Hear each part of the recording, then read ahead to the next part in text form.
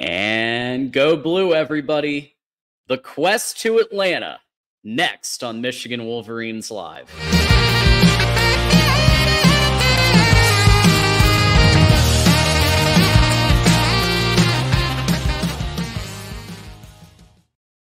And welcome to another episode of Michigan Wolverines Live. Today is Tuesday, April 9th, 2024. My name is John D'Adamo, and I'm going to be your host for the next hour or so. So thanks everybody for coming. My Twix is at John D'Adamo. I do host this show as well as a show called The Ocho, which will be coming back next Monday, I promise. You are going to see a link. I'm asking our moderators to please continue to post it to City Dogs Rescue and City Kitties. We will discuss that at the end of the show. So we get through all the news because we have a lot to talk about. But please consider great organization, that helped me find Gizmo. And we will talk about that at the end of the show. But we have a lot of news to cover. So before we get to our panel, because we do have two guests today, please like, subscribe, and share with a friend. If you haven't shared with a friend, do it. Put it in a Discord chat. Put it in a Facebook group. Just copy paste the YouTube link out there. And if you want inspiration, just do what Jackson Johnson does, otherwise known as Double J. Great guy, and he's posting our stuff all over the place. So if you want inspiration, just do what Jackson does. All right. So also subscribe, because we are building at a higher clip than Ohio State, but Ohio State's still about 1,200 subscribers ahead of us. What are you doing to beat Ohio State today? Maybe it can be subscribing to Michigan Football at the Voice of College Football. The Texas channel is coming. Don't mess with Texas. And is anybody here messing with Texas? I hope not. I hope not. We're going to give them all the respect because we face them in September. The launch party to that channel is coming, the relaunch, I should say, Monday, April 15th at 7 p.m. Eastern, which is going to make tax day a little bit less shitty. So that'll be on the main channel as well as the Texas channel. And Mark will be there. We have a couple others, Sonny Varma and Matt Miller, who has been hosting our Texas stuff, will all be part of that. So tell a friend, even if you don't care about Texas, you know what? Let's support them anyway. And it'll be right before the Ocho, which will be great. And I'll start the Ocho once this is done. I'm going to give them the respect to have their party, and then I'll go live after the launch party. And finally, send us a super chat if you want your comment or question to the top of the screen. We do appreciate super chats, and we'll get to one in just a second, actually, from last week. But joining us again we've got TJ from Ronin Sports Talk. TJ, thanks for helping me hold down the fort last week when I was in Vegas. You guys did a fantastic job. Yeah, no problem, John. It's always a pleasure to be on the show, and it's always good talking with Mark. Absolutely. And who else helped me with that is Farris Khan, which you can find at Bobblehead Guru. Farris, go blue. Welcome back. Go blue. It's real tough news about your dogs. I just wanted to kind of thank you publicly state that. Thank you. Gizmo, that's real tough. Hope you're getting through it okay. I got family, I got everything, and a pretty busy career, and so that's all keeping me pretty busy through this, luckily. And my mom and brother are literally 10 minutes, 15 minutes. In fact, my mom might actually be in the chat right now. So we really appreciate that. As is Moose, who's here. And Moose had a tough loss of his own. He lost his dad recently. So on the After Dark show on Sunday night, there were some kind words about both his dad, who passed, as well as Gizmo. So our community rocks. I mean, they really do. Thank you guys, everybody in chat who's said a nice thing, or people who were on the panel Sunday night who said nice things. You guys are awesome. Really, really appreciate it. Okay. We have a lot of news to get to. Before we get to we'll have a couple, I'll be saying some words at the end of the show, but we have a lot to get to. This excited me, y'all. I got excited about the Beat Georgia drill last year because it just kind of felt, I know a lot of people made fun of it, but I was like, no, this is like the intensity and focus on the off season or the postseason that we needed. And I like that this is continuing with now what's called the Quest to Atlanta drill. And all Ben Bredesen would say on it was really just, hey, it's physical practices, it's one-on-ones. You're practicing against guys who could be the guys you play during the season. It just helps everyone get better. So I'd say it's as physical as it's ever been. So with this backdrop, can Michigan actually do this? Can Michigan actually have that quest to Atlanta and get to the national championship and win the national championship? TJ, we'll start with you and kind of what your initial thoughts were when you heard about this quest to Atlanta drill and the mentality that they have right now. Yeah, I mean, when I first heard about it, I thought, obviously we saw this with the Beat Ohio drill, the Beat Georgia drill. So this is another variation. And what I love about it is it sets a destination for the journey, right? So they're setting a destination every season for the journey that they're taking, which they're now in spring practice. So, I mean, you love to see it. It's good to see some old tactics transitioning to the new coaching staff. So I do like that. What do we need to do to achieve this, right? I mean, the defense is there. I think we all agree. We have an elite defense. It's probably going to be top 10, if not top 5. Very, very good defense. The concern is the offense able to get us there? Now, the playoff is going to be expanded this year, right? So we got a 12-team playoff. I think as the team stands now, we are a playoff team. Okay, so then it comes down to seeding. But we have an April portal. If jobs or battles are not won to the level that the coaching staff wants to see in terms of wide receiver, in terms of quarterback, possibly other positions, which we'll probably get into later. But I think if certain positions are filled, I don't see why we can't take another run at another national title. I think our team is literally a quarterback and a wide receiver away now, in my opinion. Yeah, quarterback and wide receiver are definitely the two key question marks. Farris, what was your kind of initial thought of the mentality? Yeah, so I mean, here's how I look at it. There are probably, you don't take anything for granted, but let's say, for the sake of argument, we're going to win 9 games, and then there are 3 games, where Texas, Oregon, and Ohio State, where let's take a really pessimistic view. Okay, let's take optimistic that we're going to win the other 9 games. Okay, now we've got 3 games.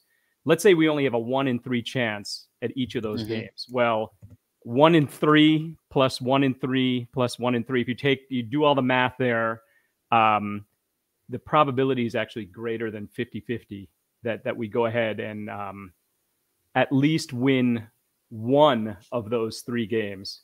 You win 1 of those 3 games, you have 2 losses. Yeah. If you have 2 losses, I think you're in the playoff. With Michigan's schedule, right? So then you have to have a mentality of it. It's more like a basketball tournament than it is. It's closer to a basketball tournament than it is a one game, then you're in the final game kind of thing, right? So I think the template actually might be Alabama from last year, where they were kind of in disarray. They lost to Texas Milroe kind of had to win the starting job back. And then all of a sudden they gelled. And by the end of the year, they were a much better team than at the beginning. I think that might be kind of the template to kind of follow. The good news is there is no, we should not be expecting perfection, and it doesn't even matter. Two losses, I think we're still in. So I agree. Yeah. Yeah, 2 losses is like I have my prediction right now at 10-2.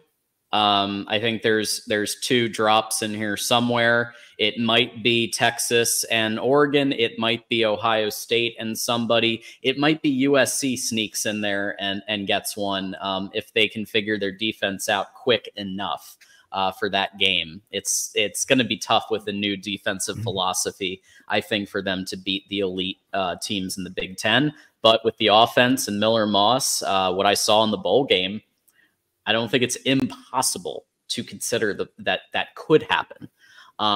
So I could see it be 10-2, and then those losses are either going to be Texas, Oregon, or Ohio State would be my guess. But I wouldn't be surprised, like I said, if someone like a USC sneaks in there. It's a tough schedule, but don't forget Penn not State. The toughest. I would say Penn State as well. Penn State. I don't think we're playing. We don't got Penn State next year. No Penn State. Yeah, so they could. Well, I'm saying we don't lose, but they could kind of sneak past us, so to speak. We have to kind of. If it's 9-3. Yeah, in the 9-3 kind of range. So we got to worry about that as well, right? So it could get really interesting if Michigan, Ohio State, OSU all go 1-1 against the other 2. Penn State maybe just loses one game, or USC pick one of those 2, and then what? It's going to be, potentially just kind of a hypothetical here that I thought about. If you have 3 teams, pick the 3 teams that are in the top 8. It's possible that the team that does not go to the Big Ten title game might have an easier path, because they would have a bye by not having to play the Big Ten title game. And then if they're in the top 8, they get a home game with, whatever, $10-12 million worth of revenue, or, just from that home game. So, that might be an actually easier path potentially. So anyway, just a thought. Doesn't the top 4 get a home game, or does the top 4 get a bye? How's that work? Top 4 gets a home game. The next 4, I think, get a bye. Oh, I'm sorry. Top 4 gets a bye. The next 4 get a home game. Right. That sounds right. Yeah. Okay. Moose saying, I think Texas squeaks by, or Michigan squeaks by Texas. I do want to quickly, before we change, we do want to honor, give it, since we're talking about drills, and there was also a Beat Ohio drill, and Nick, thank you for your $1.99 super chat last week. So U of M 30. He is predicting U of M 38, Ohio State 17. Go Blue. Day is still soft. Sure. So hey, you heard it from Nick himself. 38-17. Man, if that happens in Columbus, can you imagine the amount of just mind blown Buckeye fans if that's the score? But it is optimistic, but I do think of it on the defensive side. Could Ohio State only score 17? I think with our defense, that's possible.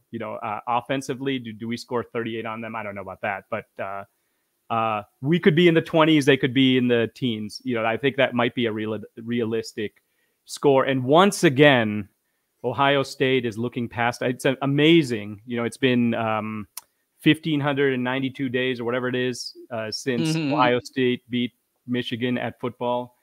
And all of a sudden I call it my kids, they had that little paper plate awards, they could design their own little paper plate, whatever. It's kind of like that. They've made a paper plate award for the off season. Yes. They have already declared themselves as better than Michigan. Yep. And they don't even have to worry about Michigan. Are they having Michigan drills like we're having Ohio State drills? I'm not sure that they're as serious about it still. I'm pretty optimistic about that game, actually.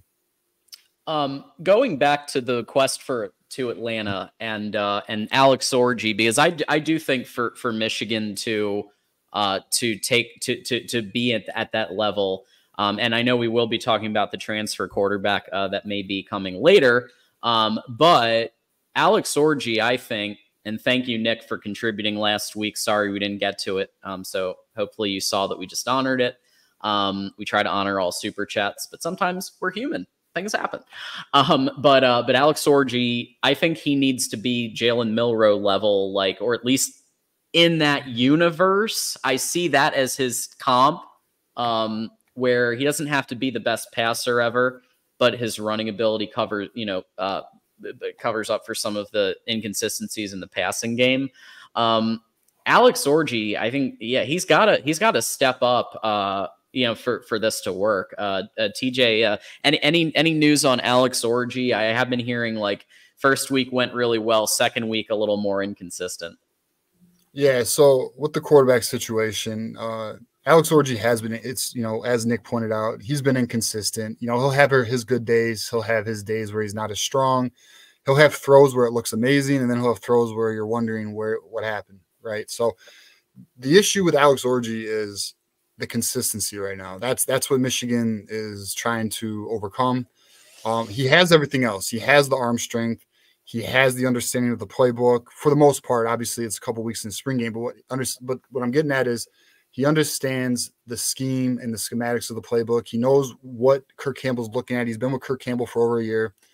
And he has obviously the running ability, which you can't teach, right? That's something you're born with, and he has it. So, and he has the size, so he's gonna be hard to bring down, hard to tackle.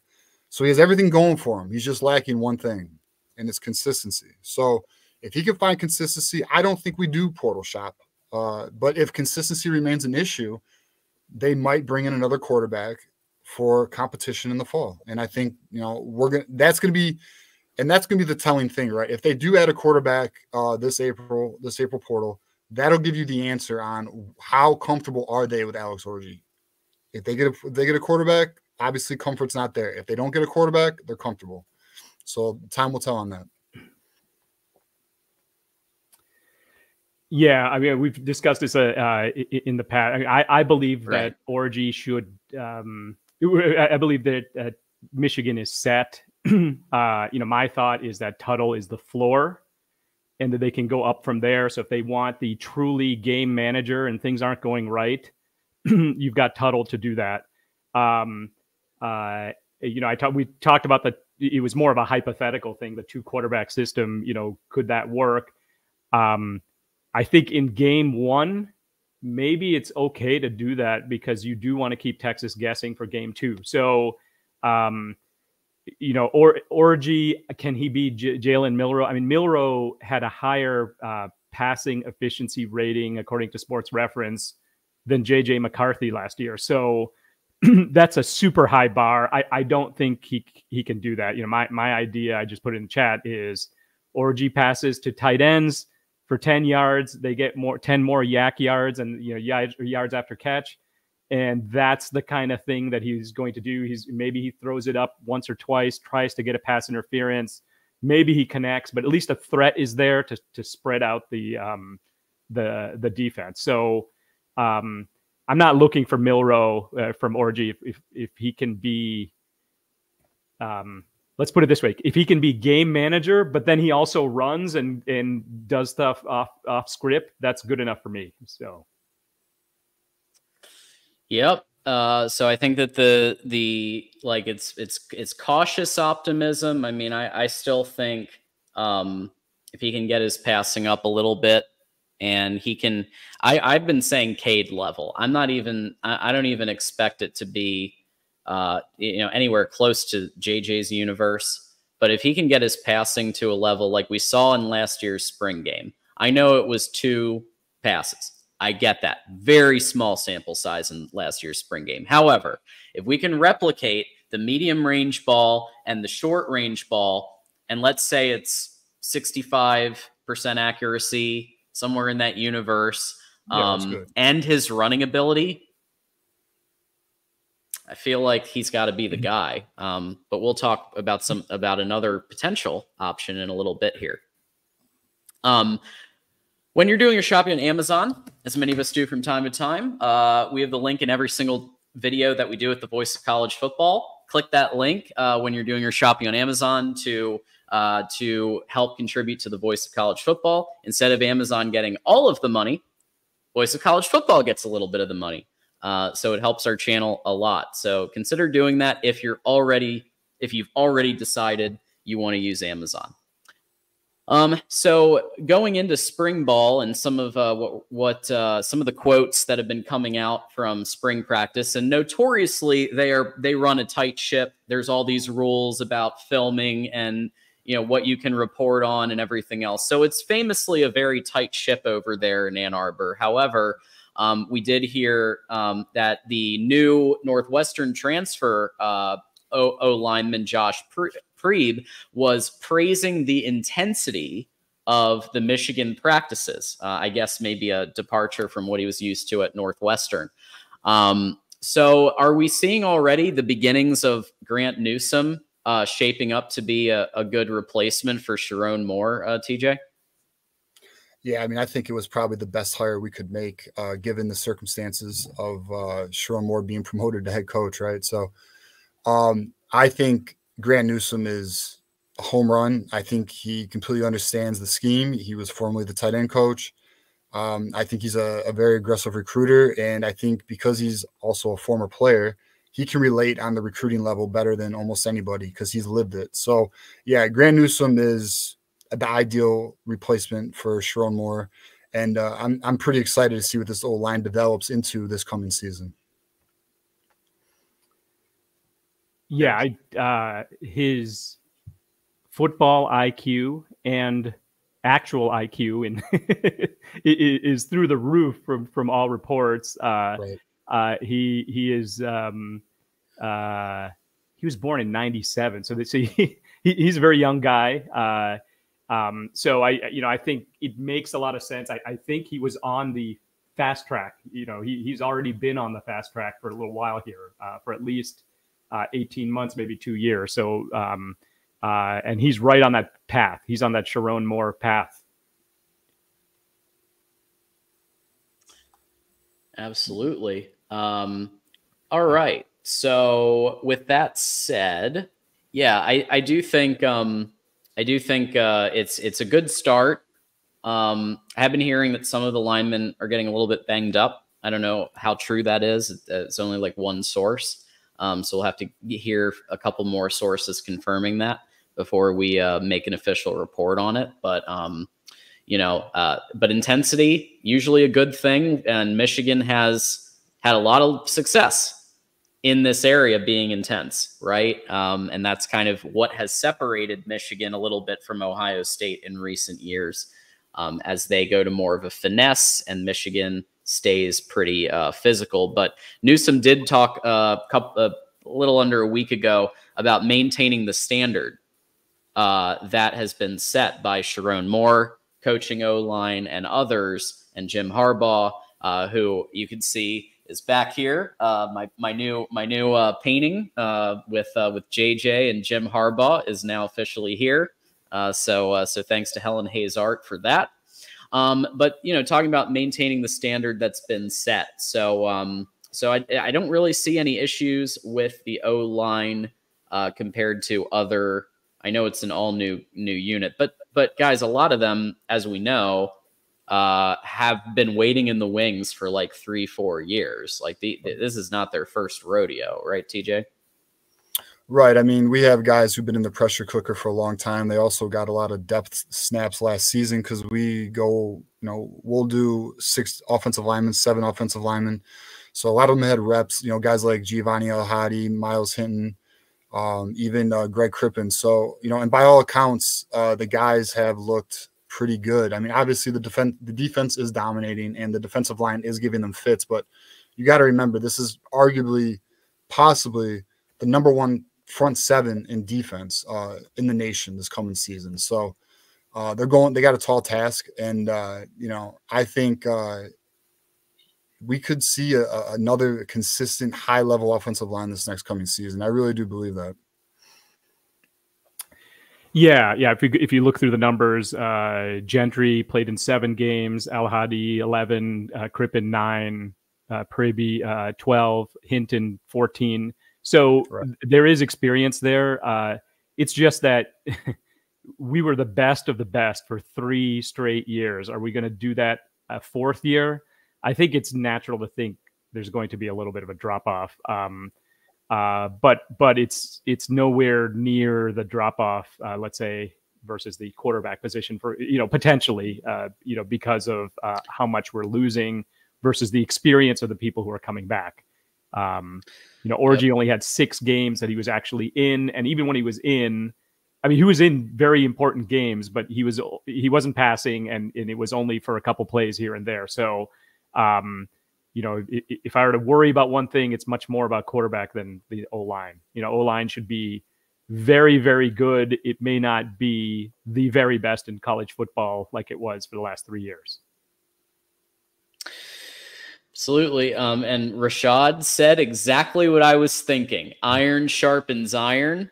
And, that's been what Jim Harbaugh used to say, and just kind of the general philosophy. And apparently Sharon Moore told Wink Martindale, throw the kitchen sink, because the best way to grow as an offense is to face, a national championship caliber defense. And that's how they're going to grow and figure it out. So quick reminder that the spring games are coming. So Ohio State will be putting on their show this Saturday, April 13th. And then next Saturday, April 20th on Fox will be the Michigan spring game. So happy that these are finally being broadcast in a national stage where you don't have to find some side stream or some weird way to access it. Everybody's going to be able to see these. Joel Klatt's going to be there. I haven't heard about Gus, but I know Joel Klatt's going to be there. So that's very exciting. Okay. And Gus will be on the sidelines eating popcorn and wearing a Michigan hat or something. There you go. Just like the basketball. Yeah. I know what you're putting down there. Join our Patreon or Discord. You can talk Wolverines all the time in our Discord chat. On the main channel, you can become a YouTube member for as low as $2.99, and we appreciate that. So let's talk recruiting. And we do have a super chat, so we're going to honor that before we get to my topics from Moose. So Moose, thank you for taking some time out of what I know is a very difficult time in your life to come by and even give a super chat. So thank you for that. Do we have a shot? This is to TJ, but maybe Farris might have an idea as well. He is asking about Elijah Menendez from Miami. Oh, this is actually a transfer portal, but it's fine. So he's a linebacker. He's a linebacker at Miami. Do we think that he might be an option? So he's actually a class of 25 prospect out of Miami.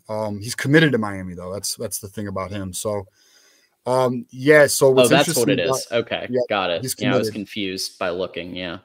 So what's interesting about Elijah Melendez is typically this type of recruitment is extremely difficult to pull because 1, he's from Florida, so that brings a challenge. 2, he's committed to NIL happy Miami. So one that would tell you, okay, so the odds are low here. But apparently there's interest from Brian Jean-Marie and Elijah Melendez. And what's really interesting about this recruitment is it was very warm prior to the coaching change, very warm. Like Michigan was actually the leader for the recruitment. And then after the coaching change, Elijah Melendez decided Miami was the place for him. So Brian Jean-Marie has resparked this relationship, and he's actually visiting this weekend, and he's already set his official visit for June. So we're going to get 2 attempts to try and swing him back to us. And from insiders, they are a little optimistic, and not in the sense of getting a commitment, but the fact that this is gaining the traction that it's gaining. It's something to watch. I'm not going to say it's a high probability, but the staff would not waste their time if they didn't feel like there was a door here to walk through. And so I think it's definitely an intriguing recruitment to follow. Yeah, I'm seeing it's a 3-day trip, Saturday to Monday. That's a long time, and then coming back on June 7th is what's being reported. So, yeah, both sides. Why waste the time if this wasn't a high probability thing? Potentially a high probability. Recruitment, right? So It's not just window shopping, so to speak. I will add, though, if there is a concern, it's potentially that Melendez is using this as an NIL negotiation tactic with Miami to raise the price, which is happening around college football, where players are going to other schools to just for visits to try and raise their value. So, I mean, I guess it's something to be mindful of, but I don't think Michigan actually, I know this, they cut those types of recruitments off very quickly. So if Michigan does feel like it's potentially that type of recruitment, then they wouldn't pursue it much longer. That's why, if anyone wants to know why Michigan doesn't pursue a player that shows some interest, there's a couple reasons, potentially academically, potentially not a culture fit, but also the whole negotiation, moving chairs is something Michigan doesn't want to play with. That's a really interesting point, and something we should kind of monitor, where we kind of look at the Michigan type of schools versus the Texas A&M or LSU or whatever, other type of schools that are much more based on, or Miami, right, based on highest bidder kind of thing, right? So, yeah, definitely. And so we do. So hopefully that answered as best we can, Moose. We have been talking a little bit in the past about 4-star wide receiver Taz Williams. So I wanted to dive into him a bit. It's always exciting when a 4-star 247 sports composite wide receiver, even though he's 5'11", we do need to find some taller ones. I get that, but still very interesting recruit, and it still says cool on here, but from reports it does look like he is considering going to Michigan and committing to Michigan for 2025. So I thought I had it queued up, but so this guy, obviously, Michigan is going to need players like this in terms of like this type of impact playability here, being able to go from the X position, and making things happen on the X position, making things happen in the Z position.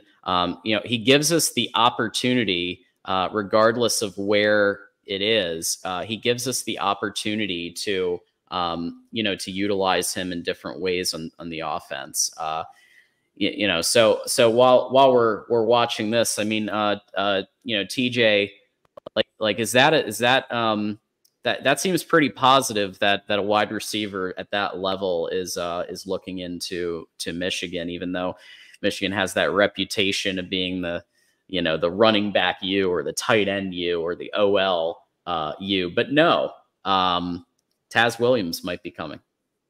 Yeah, that's right. And a big selling point to a lot of receivers is the Roman Wilson effect. So they see what Roman Wilson did, and they see how high he's projected to be drafted, and they know, and the coaches are also selling, listen, we need a guy. We need a guy that we can build around the offense. We need a guy who's going to get the ball and help push us, they want to be more balanced. They don't just want to be a running offense, but you got to have the weapons to be that, right? So that's what they're telling these kids. The Taz Williams recruitment's actually trending very highly. I don't like to look at 247's temperature gauge because it's not updated all the time. It's not very reliable. But it's really a battle between us and Texas A&M. So what Taz Williams wants to do is he wants to finish his visits before he makes a decision. But in Texas A&M, so we have another one here where it's a highest bidder type of school, right? So we'll see. This is really going to be a nice test, along with Eliza Melendez's. Is Michigan's NIL competitive enough to land these types of kids who are looking at Miami, looking at Texas A&M? Are we able to pull these guys? So we're going to find out, I'd say in the next few months, how competitive it is. I mean, there is word that there are kids on the team now making more money than they've ever made since NIL has started. The collectives are paying these kids far more money. There's far more opportunities. There's far more going on. They're not getting like these signing bonuses, right? So word is they're still not offering high school recruits upfront money. That's the word. But if you are a freshman. So this is where it's a little gray, and I'll be honest, I don't really like this approach because it's kind of the same thing, but it's not because it's not promised. But if you are a freshman, like Jaden Davis, if anyone saw Jaden Davis's recent Ford or what was it? I forgot what dealership it was. Whatever dealership it was, well, he has a new vehicle, and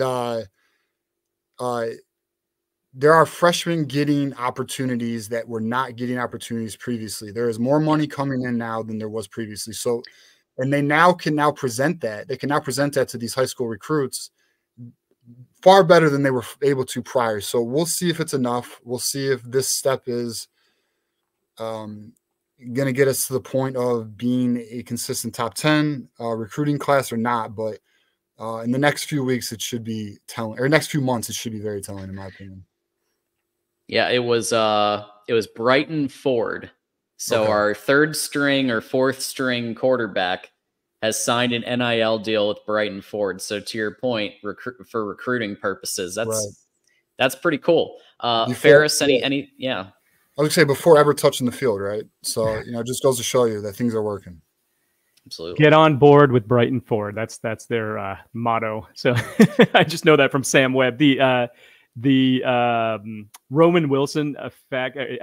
It's going to be, for those of, I think all of us are interested in the NFL draft. It'll be really interesting to see where Roman Wilson gets picked, and let's root for that to be as high of a round as possible, because I think that's going to kind of show that you pay your dues. And even if you don't have the stats, so to speak, even if it's not super flashy, you may get a really good chance in the NFL, and maybe that creates a pipeline. I think one other note I just want to kind of add is, Jim Harbaugh's motto of transformational instead of transactional. I think we probably need to be both. There is a transactional aspect to this that we're introducing. Hopefully that's what Sharon Moore is actually doing. So, in a way, maybe he's the right person at the right time to say, hey, you know what? We're doing NIL, not the Jim Harbaugh way, but the Sharon Moore way. And there's going to be some quote unquote transactional stuff going on, maybe leading to transformational, keep players for multiple years or get some transfers. Ohio State fans and bloggers and and their YouTube is all about how, Michigan has 30-year-old players, which is not true, but they're getting transferred. They're not developing players. They're getting transfers from other teams. I think actually that's a pretty sound, good strategy. Get a captain on another team to come to your team, and then get that person paid, and have that person have a lot of experience. So really interesting dynamics. I mean, on offense for Michigan, every single position is potentially going to get drafted. Let's see if it all happens. If all 11, well, I mean, there's 6 linemen, so whatever, 11 players are going to get potentially drafted. It'll be really interesting to see where they go, and does that have kind of a halo effect for the next round of players that want to pay their dues. So speaking of paying dues, this would be a way to do it. Minnesota Dave recommending that if Taz Williams doesn't work out for being a wide receiver, maybe he could be a cornerback. So Minnesota Dave coming by Michigan Wolverines Live. Yeah, Taz probably wouldn't want to hear that. It would not be in the recruiting pitch. But no, this is coming from a Minnesota Golden Gopher. This is for the record. If Taz is watching this or any of his people, not from me. Yeah. So I mean, but hey, look, we had success with Sanders still, right? And Amarion Walker did do the transition, but it didn't stick. So I mean, hey, you never know. Down the road, maybe. But let's not sell it now. We'll come play two-way. Let's do a Charles Woodson. There we go. Be like Charles Woodson. And then we do have speaking of cornerbacks, there is an Ohio-based cornerback, Dwayne Galloway, who is also has a crystal ball for Michigan in the 2025 class. He's the 5th best prospect in the state of Ohio. and 96th overall. Runs a 10:42 in the 100-meter dash, and he's coming to take a visit to see Michigan football. So is it time for Sharon Moore now with these types of people to start getting signatures or start getting hard commits? So we're hearing all this, but let's hear some hard commits. Yeah, I mean, Dwayne Galloway is a big one. You know, by all accounts, he wants to come here. So we'll see. I know, from my understanding, what it is it's a familiarity thing going on. Michigan wants to build the relationship. They want him to come in. They want to get to know him.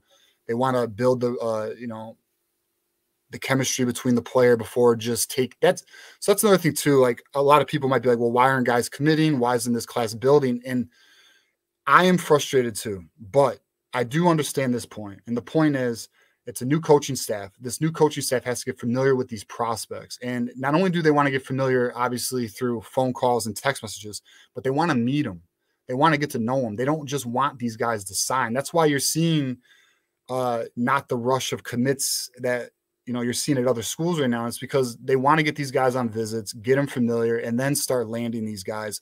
If we're not getting commitments by May, like at a faster rate, then I'm going to start being concerned. Right now, I'm going to stay patient because, you know, the coaching staff just wants to get more familiar with these players. Like Dwayne Galloway, I believe we could have him now, but I know they want to meet him. So it's just kind of where we are. And, you know, we can't be mad at it because this is how programs make mistakes. They bring players in and they leave a year later because they're not culture fits.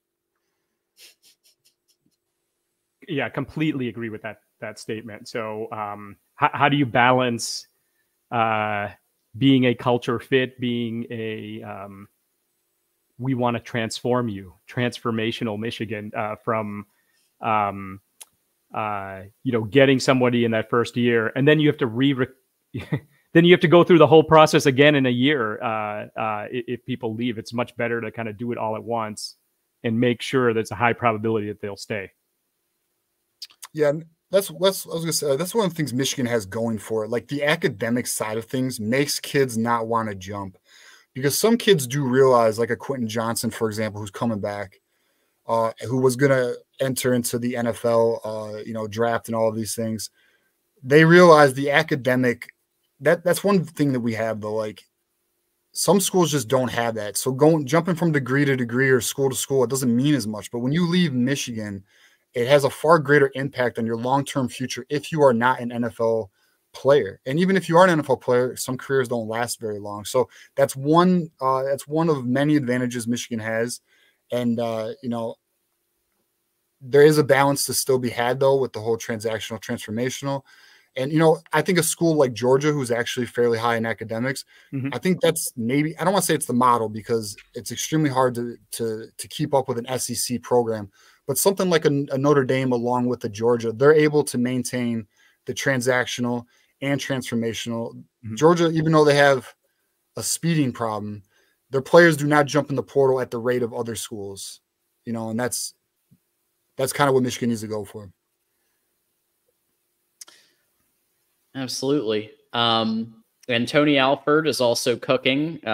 So it seems like one player, Jordan Davison, 7th best running back and 83rd best 2025 recruit, did take a visit recently to hang out with running backs coach Tony Alford and check out Ann Arbor. And it was his first visit since the first win over Ohio State in 2021 out of that 3-win stretch there. So it's been a while since he's been on campus, but Davison said just being around the coaching staff, they showed a lot of hospitality. One of the best relationships that I have with a coach about Alford. And this is what we've been hearing, not just with this recruit, but with some of the others and some 5-stars, that they have a lot of great things to say about Tony Alford. But now what we really want to hear is, nice things doesn't always equal, as I've learned in business,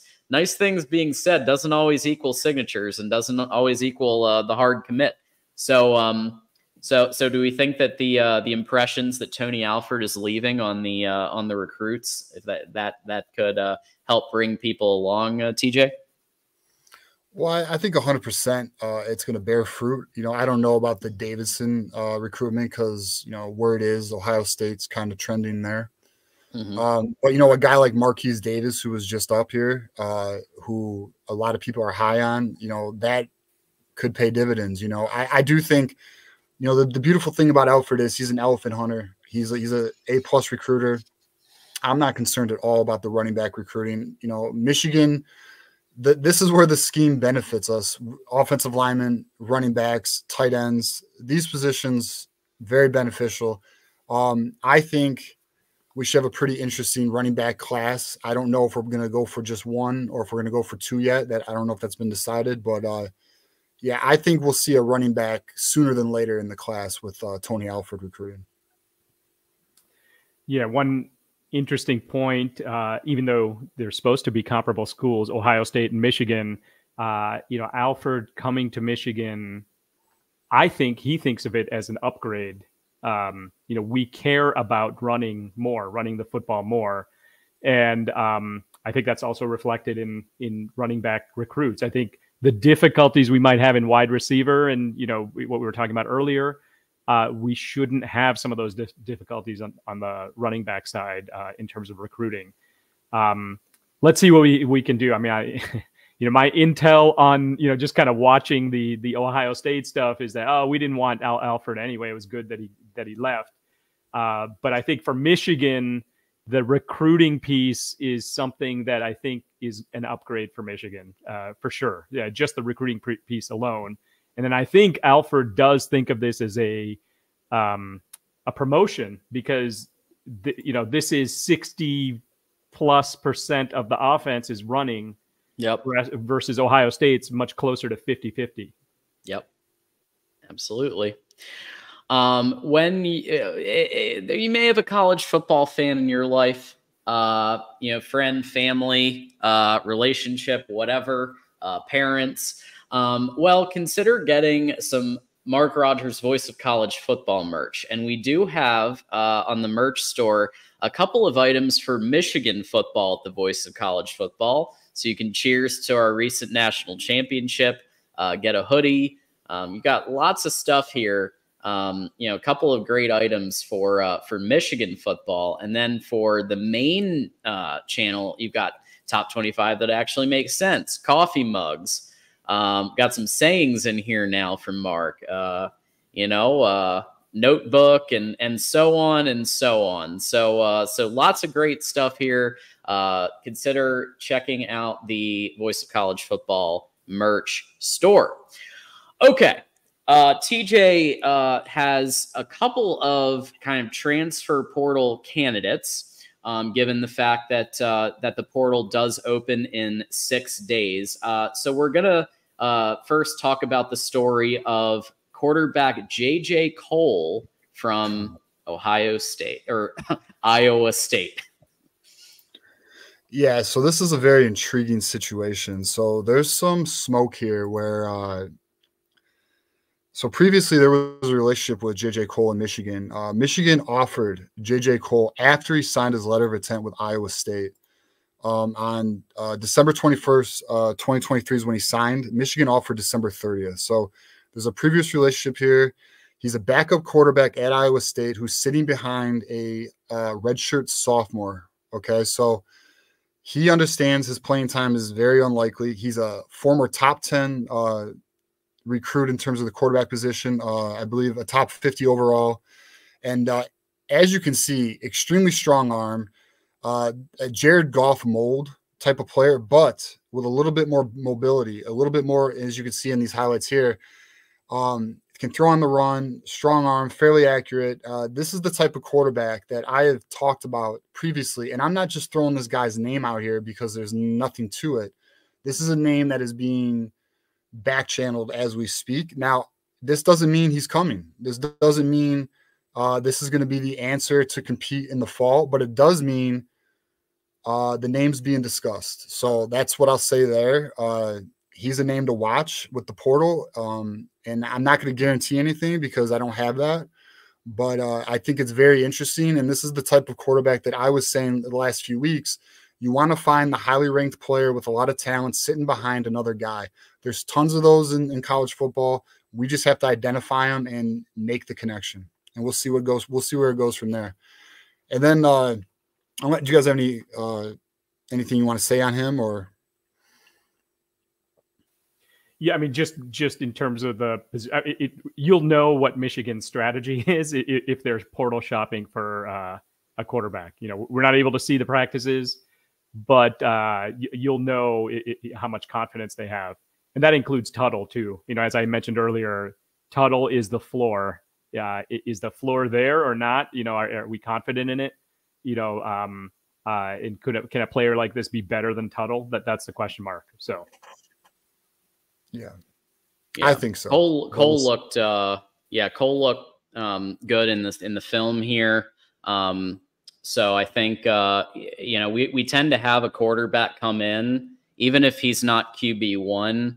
You know, there's been a trend of a transfer quarterback every year in like the QB 2 to 3 to 4 position. Now there's going to be Jack Tuttle getting his 7th year of eligibility. There could be 2 with JJ Cole in the mix. So we've talked about Jack Tuttle way too much, but I will say that I do have this thought of Jack Tuttle as a 7th year quarterback, just beating Ohio State and then just going straight into collecting Social Security checks or something. I mean, it's just amazing if that would happen. But anyway, that's just there are other dreams that are better than that, but that's just one thought I had. So it's funny. Yeah. It's amazing. So moving on to Nikhai Hill-Green. So very interesting. He was on campus this weekend and he was with the program and he was doing workouts. Now he transferred to Charlotte, but then from Charlotte, he transferred to UCF and he had a pretty good season. He was healthy. So Michigan is potentially looking for depth at the linebacker position because after Jay Shaw Barnum and Ernest Hausman, you got Jimmy Reuter, but Jimmy Reuter has a bit of an injury history. You also have Jaden Hood, but from what I'm understanding about the situation is they would like to potentially, if the right guy is available, add a little depth to the room.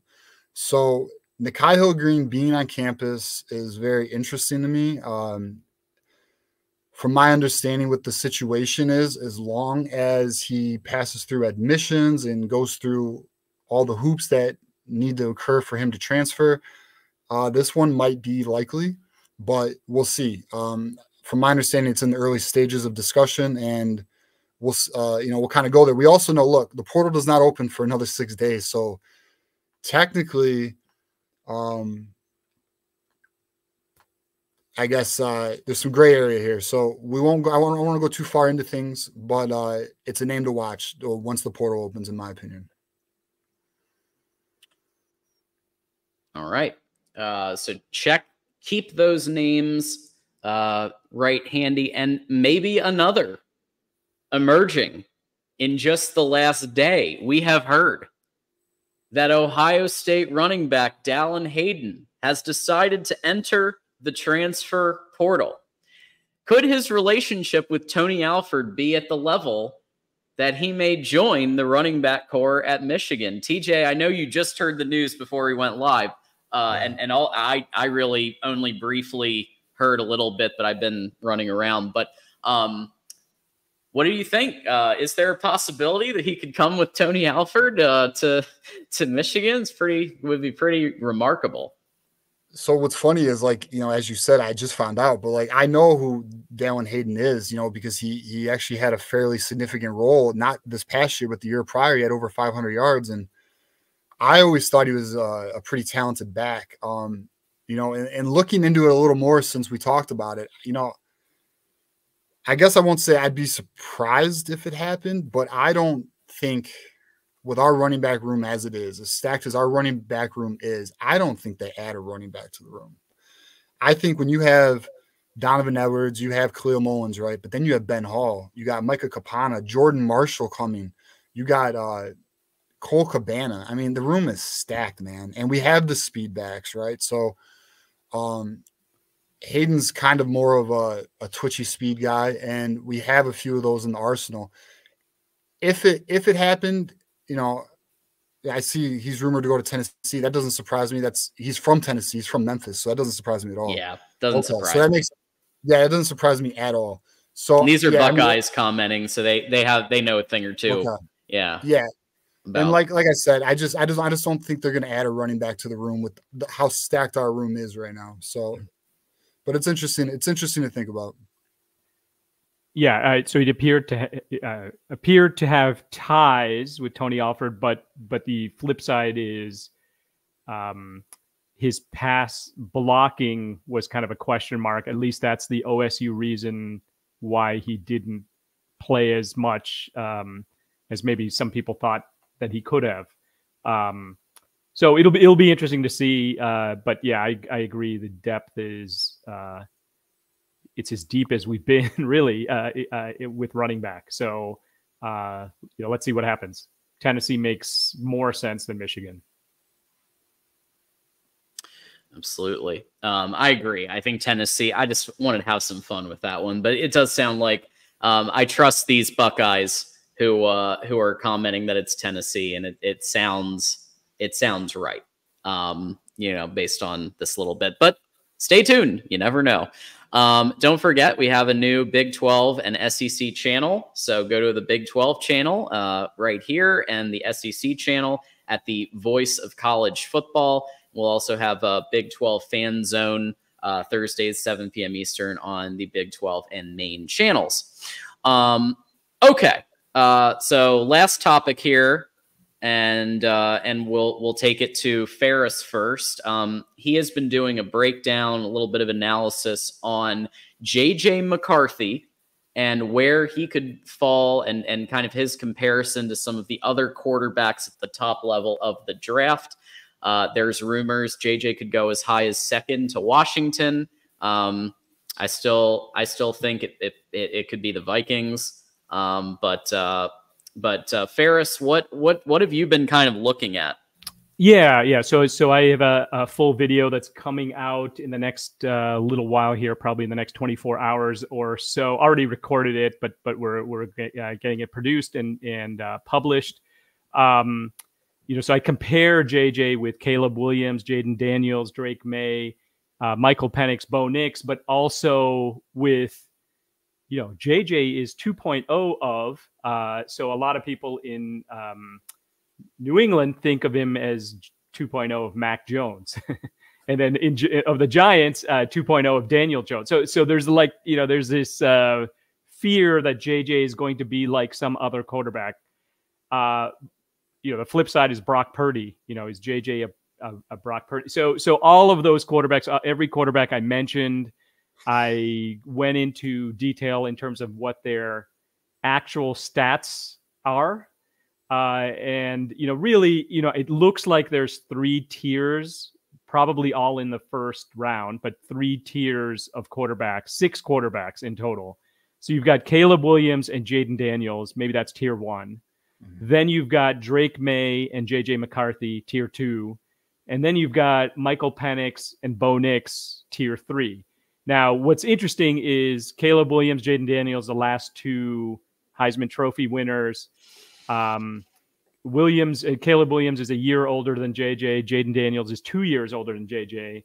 And then Penix and Nix are 3 years older than JJ. So part of this is you've got to really think through what is JJ, what were these other quarterbacks like a year, 2 years, 3 years ago?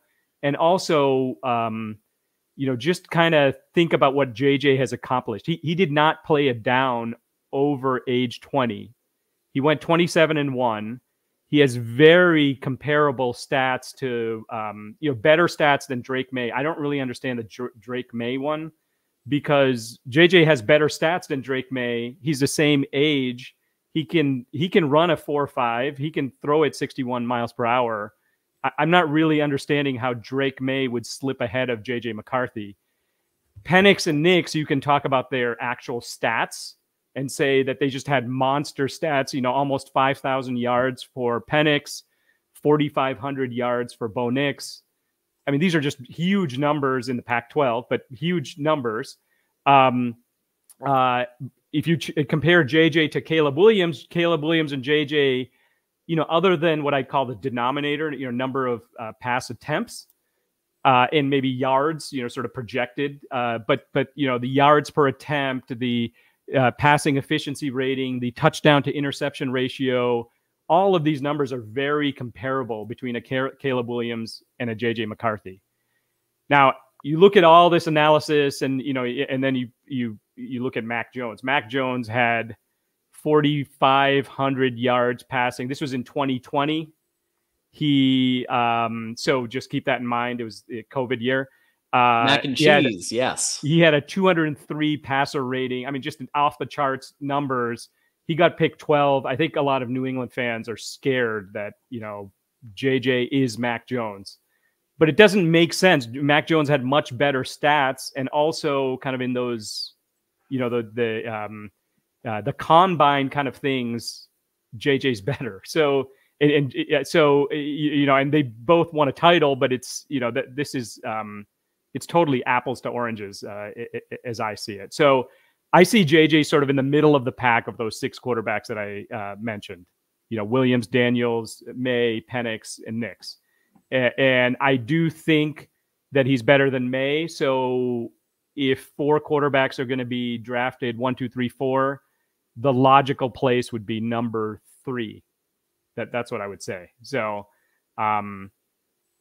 interested to hear your thoughts on that. It's about a 15-minute video. It'd be great if everyone could watch it. Let me know what you think. But I go into detail into all their stats. Smash the numbers. Yeah. Check it out. All right, TJ, go ahead. Yeah, I mean, I think you're looking at a situation where he's going to go either 3rd overall or number 6 overall. And then if the Giants want him, which are at number 11, they got to trade up to get him. So I think your assessment's very similar to my own. I would put JJ and Drake May in the same category. So it's just what boards do, what do they have on their big boards? What team favors what? I would say Drake May had a better second season though than JJ if you look at the numbers, but I don't know. I mean, I don't personally, I think JJ is probably going to Minnesota. I could see him going 3rd though. I could see him going 3rd overall, but I think Minnesota is going to be home, which, being a Lions fan, that'll be an interesting situation. Yeah, I'm with you. Minnesota. Yeah. Kind of thinking in terms of what's best for JJ. It might be better if JJ slips a little bit, actually, even though we, we all like JJ. But if he slips a little bit, gets to a better team, or Minnesota gives up multiple picks to get up to, kind of in the 4 or 5 range, probably is where they would need to get. Maybe that's better for JJ. Fitting in with a already built system is a lot better than just having no offensive line and getting crushed. So, right. No, I agree with that. I think JJ is better suited for a team already fairly established. I think Minnesota's a good fit with the wide receivers they have, the tight end they have, and their new running back they got. So, I think I would like. Shit, it's so tough because, as a Michigan fan, I'd like to see him in Minnesota, but as a Lions fan, I'm conflicted.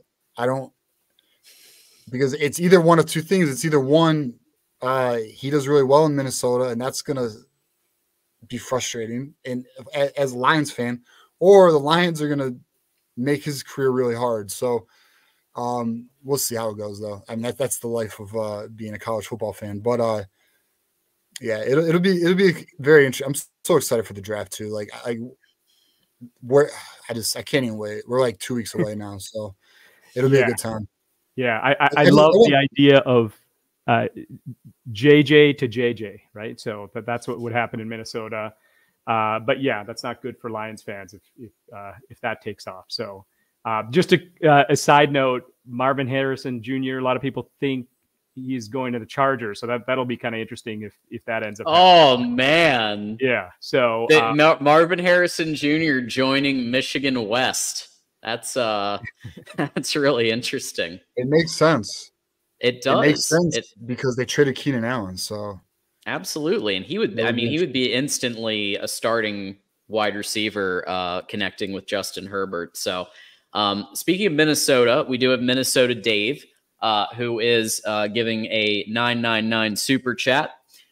Thank you, Minnesota Dave, for a couple of contributions today. So this is about JJ Cole, I believe, or JJ Cole.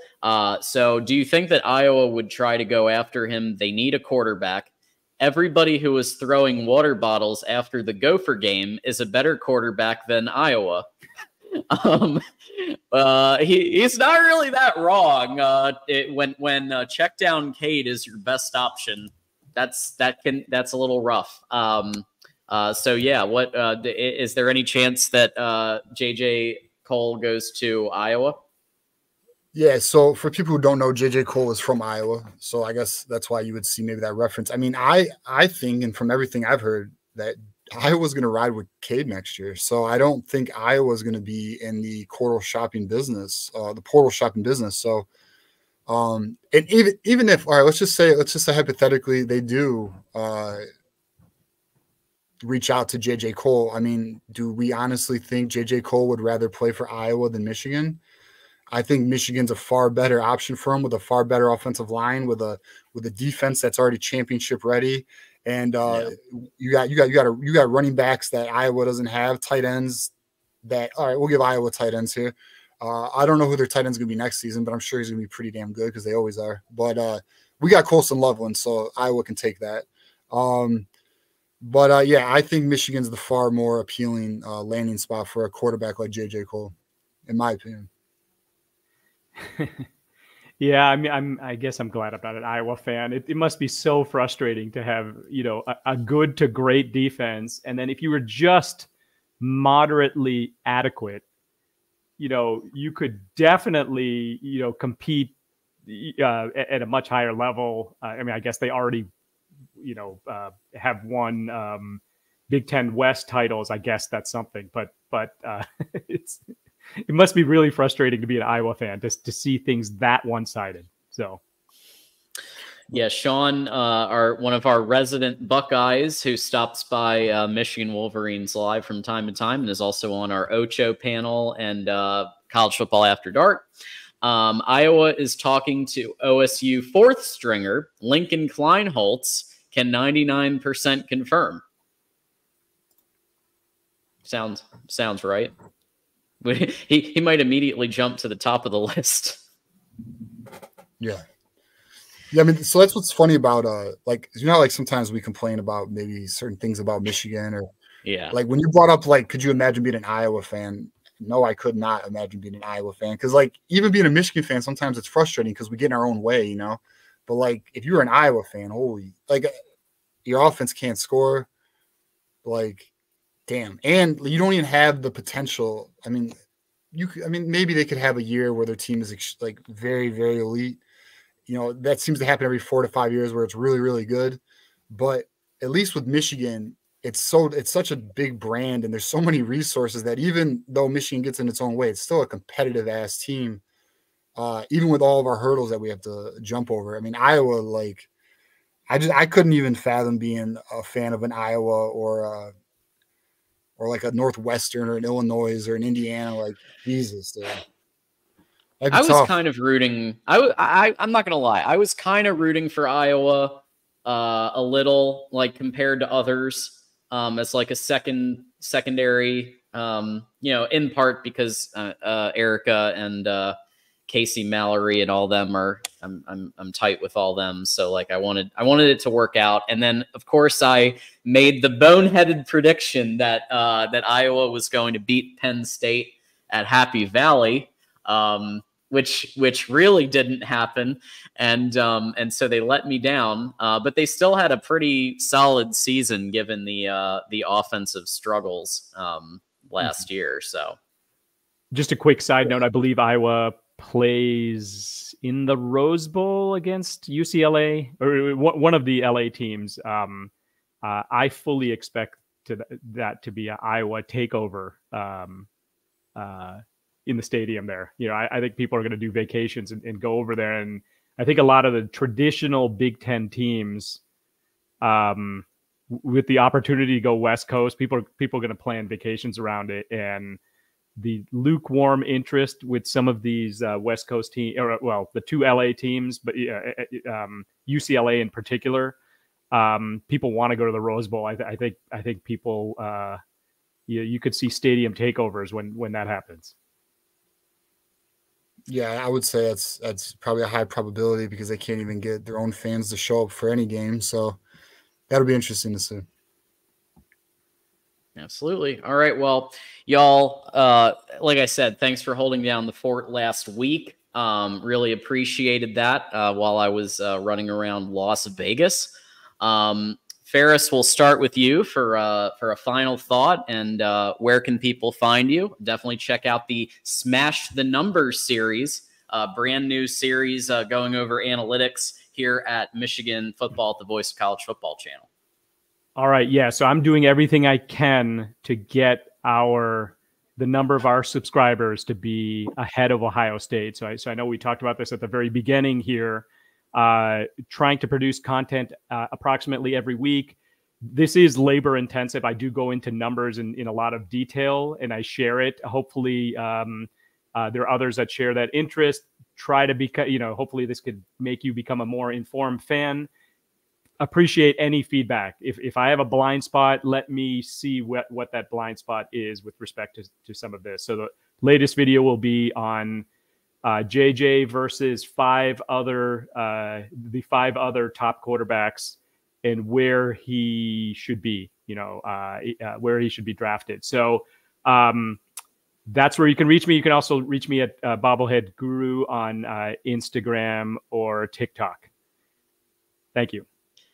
There you go. Thanks, Farris. Go Blue. Go Blue. Yeah. All right, TJ.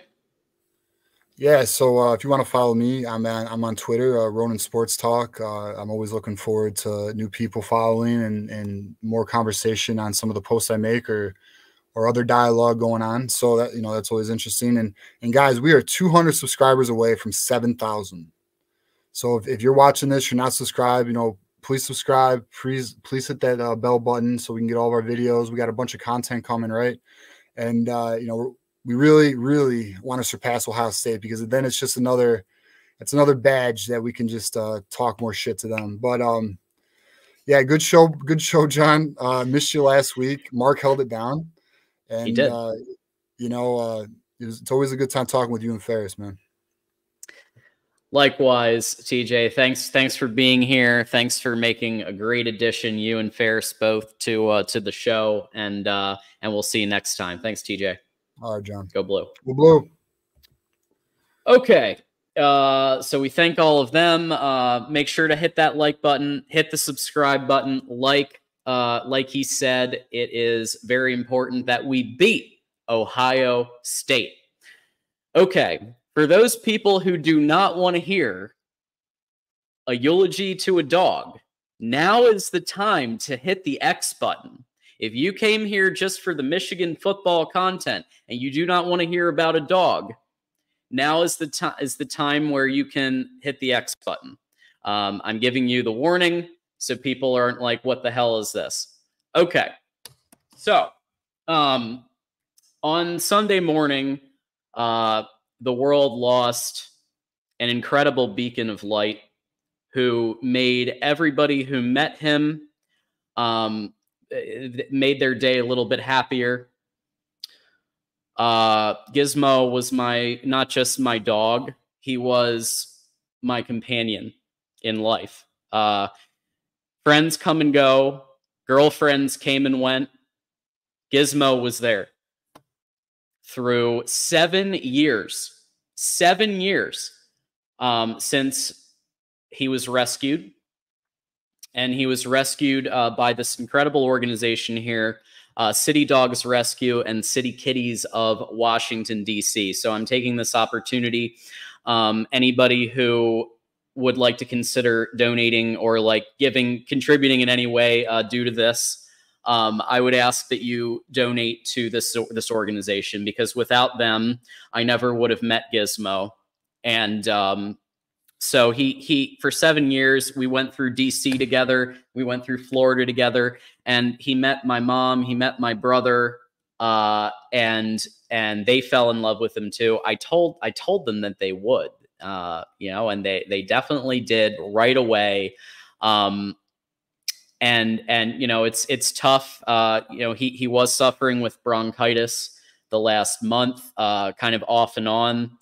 We had him on all the meds, everything else. But he fought as hard as he could. But he got pneumonia, and he passed. So he waited till I came back from Vegas in one last act of being loyal and incredible. He waited. He wanted to wait, and he gave me one last day, Friday night into Saturday, where we just had a normal day and we just hung out. And I'm glad that he gave me that, and I'm grateful to him for that. He went down. It ended pretty rapidly. Saturday night into Sunday morning, he was coughing a lot. I took him to the hospital. He passed pretty quickly.